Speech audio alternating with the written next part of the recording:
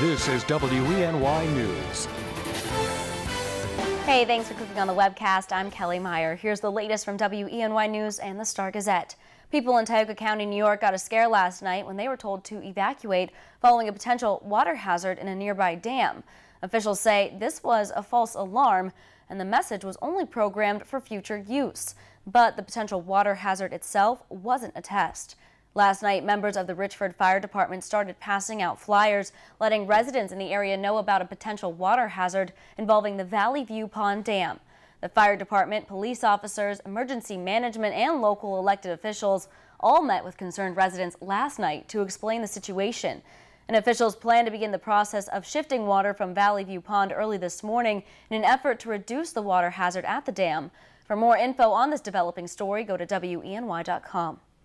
An activist in the fight against bringing natural gas storage facilities to Seneca Lake is going to jail. Jeremy Alderson from Hector was sentenced on Wednesday to 15 days in jail on a trespassing charge. The man was offered 120 hours of community service but declined, opting for jail time instead. According to our media partner, the Star-Gazette, Alderson was sentenced in connection with the September 6, 2012 protest at the gate of the Energy LP facility in the town of Redding. This has since merged with Crestwood Midstream of Texas, which has been the focus of recent protests. Alderson is currently serving his sentence in the Schuyler County Jail. And one of the suspects in the case admits they shackled the girls and intended to turn them into slaves. That's in the case of the Amish abduction of the girls last week. At their preliminary hearing yesterday, investigators told the court Nicole Vasey admitted she and boyfriend Stephen Howells Jr. got the girls to their car with an offer to pet the dog, and Howells shoved the 7- and 12-year-old sisters in. Vasey says they released the girls about 24 hours after taking them because they were frightened by news reports. And moving on to our next story, the city of Elmira is looking at ways to keep the city brighter for cheaper. According to the Star-Gazette, Elmira City Council is to vote next week on using detailed XSP series street lights, that's LED street lights, to replace the old high-pressure sodium lights. According to an issue of Architecture Week, these lights cut energy consumption by almost as much as half. City Council will vote on the LED lighting standard when they meet this Monday at 7 p.m. on the second floor of Elmira City Hall.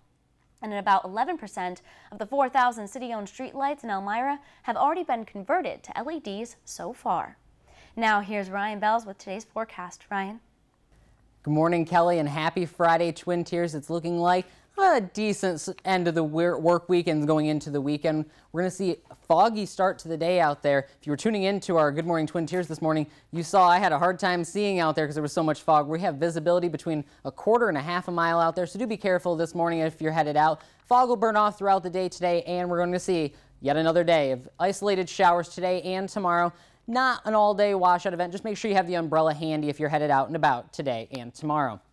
Behind those isolated showers, for Sunday and into early next week, partly sunny skies and even some mostly sunny skies return to the forecast for the end of August. Can you believe it? We're already wrapping up the month of August. Like I mentioned, visibility is across the area right now.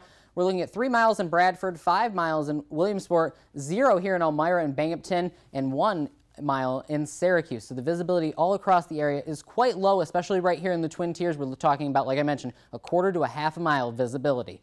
Your satellite and radar, we're looking at showers to our west, even some showers starting to develop in western portions of Pennsylvania. We're going to run the risk of a scattered shower or two throughout the day today, even a possible rumble of thunder as these showers move through. Otherwise, we're going to stay mostly cloudy for your Friday. We're going to warm it up to a 5-degree guarantee today, 80 degrees with a possible shower. Otherwise, partly to mostly cloudy skies. Mostly cloudy skies will continue into tonight, and we run the risk again of a slight shower, nothing too major, with lows bottoming out in the lower 60s. Your future track mapping out your next few days for you. Friday morning, right now, we're going to stay dry for the most part to start off the day, mostly cloudy skies, and then we run the risk for some shower activity moving in later today and then into overnight hours tonight. We're going to see mostly cloudy skies and the slight chance of an isolated shower.